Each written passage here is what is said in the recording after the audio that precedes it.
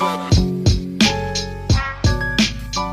of, there's lots of things, aren't there, to get excited about in the world. Yeah. And it's the one that makes the most human sense to me that I end up going for. And I didn't really get VR until I experienced the kind of social bit around it. When you're outside of the VR experience and you're then in a place just chatting to people in a VR like lobby. I don't know if you've heard of the Wave VR. You mean socializing in VR? Yeah. Okay. Because that's how I met this guy called Adam Arrigo from the Wave VR. Oh no, I know. I'm an investor in the Wave, Adam. Should know all about it then.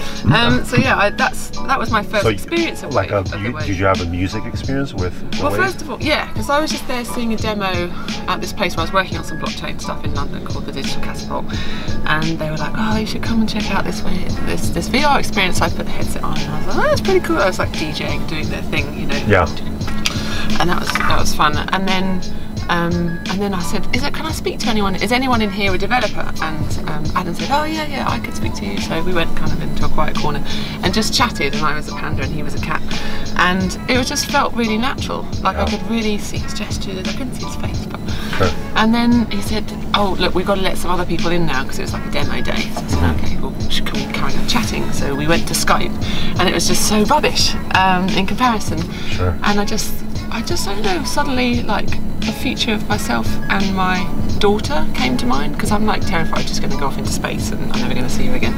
So this idea that we could still go see a movie and have a chat afterwards, but in the VR space, just suddenly felt a lot more real. Yeah. As a music maker, I'm interested in identity, as I think you are, and it kind of becomes, you become aware of the fact that you're a creator, but you're also obviously human. You create, but you're also interested in other people's creations. So just as one, you know, we're talking about how the individual music maker is going to be identified across platforms, linking to one identifier where they can decide, you know, what they want and what they don't want to be sharing data with. Even the idea of kind of incentive economy versus noise of advertising, like how can you switch on and off advertising from a user perspective and be paid for viewing advertising that actually interests you. I'm kind of interested in that concept as something that would add on to an identity, a kind of app for yourself. Anyway, so in the music space, it's how does the music maker, you know, lasso all of their fragmented identities all over the place with different organisations and create better flow of data and acknowledge other people into their music and create other opportunities for services to be built on that layer, thin layer. We really need to first of all get the word out there that if musicians can claim their space of their place in the world as a music maker and share their skills and share their projects, that we can encourage the music industry and wider how to invite other revenue streams outside of just the licensing of songs, because the streaming age probably represents, with most artists, about 5% of their income, but 95% of other stuff that we could be earning money from. One of the biggest issues that the VR industry is already having is how do they get music content, because you can't license it easily. It costs a lot of money. You have to have tons of money in advance to be able to buy or have the opportunity to use works in like record labels and publishing.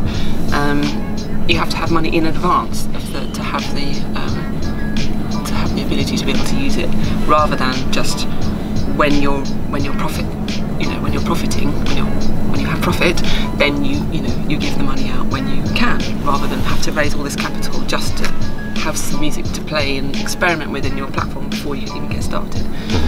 So it's not in our interest the way that the industry is structured at all. Sure. And we really need to invite innovation by way of opening up our individual data and having control. You've done like experimenting with, you know, scarce music experiences? No, I've done the opposite. Okay. I've been like, here's my stuff, here's some stuff to play with, go ahead and experiment. No, I haven't explored that, but it's very interesting to imagine that, you know, that you could put a price on a thing and only 10 people in the world have the opportunity to interface with that, and then they could equally share it like a piece of art. That's right. And that you once you share it, you don't have it. Yeah. But you can decide, couldn't you? You could decide, like, that's in the art industry, that's what's quite... How do you see, I don't know, in 5 years, this, whether it's blockchain or VR, how that will change the music industry? So I imagine... Do you see, any opportunity to disrupt the streaming music companies right now that's so dominant? Yeah, huge. I mean, to be honest, I feel like streaming companies have actually, they get a bad rap, but they've done an amazing thing. They've made it possible for people to buy music in an easy way. We have an opportunity here with blockchain technology where we can really, truly reimagine the music space for the betterment of everyone. I've said to fans, okay, today, just send me in any sounds of stuff going on in your house right now, and let's see what happens. So there's like a Pomeranian dog sound, or there's somebody opening a fridge door, or there's somebody jingling some pills or something, and they all send me these sounds. I had like 750 sounds in a space of 2 hours, and I started to make this piece of music, and by the end of the day, and my newborn niece was in the tummy of her mummy, and I used her heartbeat coming through the scan as the tempo of the song. Wow, so that went in. So by the end of the day, the baby had come out. She's called Robin, and she was listening to her heartbeat in her mummy's tummy, with the sound of somebody's Pomeranian dog and somebody's fridge door opening and a car going by and all kinds of stuff. And that started the beginnings of this piece called Lifeline. And then the second day I said, right, I want to know what's on your mind. Just send me words of stuff that you're thinking of right now. And so we made a word cloud. And everybody sent in things like gravity, wave, seismic. It was about an earthquake. It was a Sendai earthquake because it just happened that weekend. It was on everyone's mind. And so we incorporated that into a story that something that I personally experienced into the narrative. It was all, it was hard to do because it's, how do you what's the word?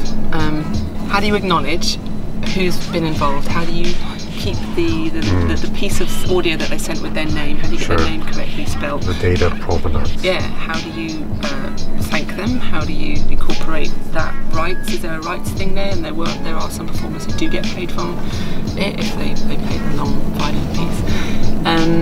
And there's lots of things that you have to do in order to do that. And really, I feel like lightweight collaboration is the future of things like that happening more often, but it's hard to do if we all don't have identities, and it's all kind of over there in Facebook, and we don't have a way to do that as ourselves.